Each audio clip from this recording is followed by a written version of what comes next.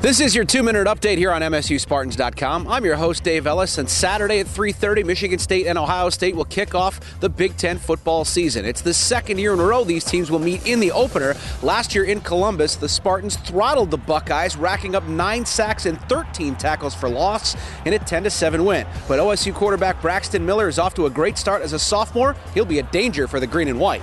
He's more in control. He's seen more as a leader, I'm sure.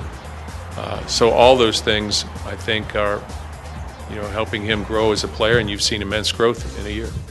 But he's a very exciting player, very dynamic player, and he makes them go. He's a tailback that can throw in the backfield because he can make you miss and do a lot of different things, run with power and then throw it. So he'll be a tough guy to defend. Volleyball hits the road for a midweek matchup at Nebraska Wednesday. You can watch the match live at 8 p.m. on the Big Ten Network. Head coach Kathy George knows Lincoln is a tough place to get a win.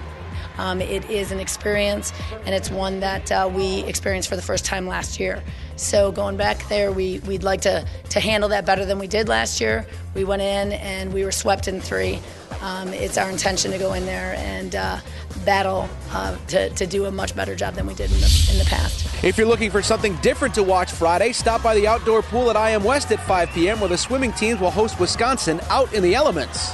We did one last year and we're doing one this year. Hopefully we can do it every year because we open it up and it's free and people kind of come in. We'll have stands and everything. And last year when we did it, it was in October and it was 80 degrees. Actually, it was really hot. And it's supposed to be nice weather on Friday too.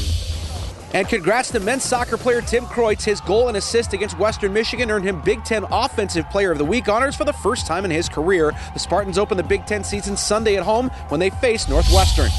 Full press conferences are available on the individual sport pages. That's your 2-minute update. I'm Dave Ellis. You give us 2 minutes, we'll give you the Spartans.